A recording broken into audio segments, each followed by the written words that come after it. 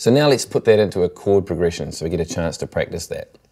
So what I'm going to do for this, we're going to do a rock strum. Back to the rock strum, getting the rock strum programmed. Grab your guitar, let's have a go and have a little play through this. So I'll count you in for 2 bars. So the progression will be 2 bars of C, 2 bars of A minor, 2 bars of E minor, 2 bars of G, then repeated. Let's have a go at that. Okay. 1, 2, 3, 4. 2, 2, 3, 4. To A minor, real easy change. E minor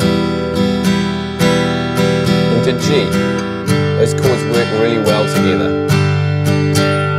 Now you might notice if you have a look at the way I changed from C to A minor here, I left 2 fingers where they were. I'll show you that in a second.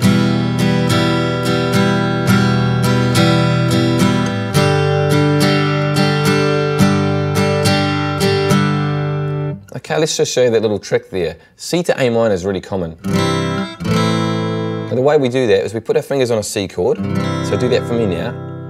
Press down the shape, but just release now to go to the A minor. We're only going to release the 3rd and 4th fingers.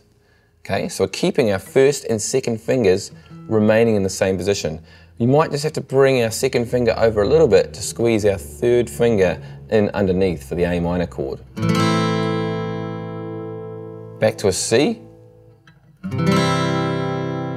Take your fingers off, back to an A minor, underneath. Do this with me.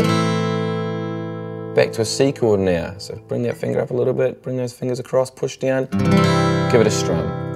Release slightly, get your fingers back, push down, A minor. They work together really well. So obviously that's what we have going on in our progression. So make sure you put that into the progression, especially when we're doing our jam track.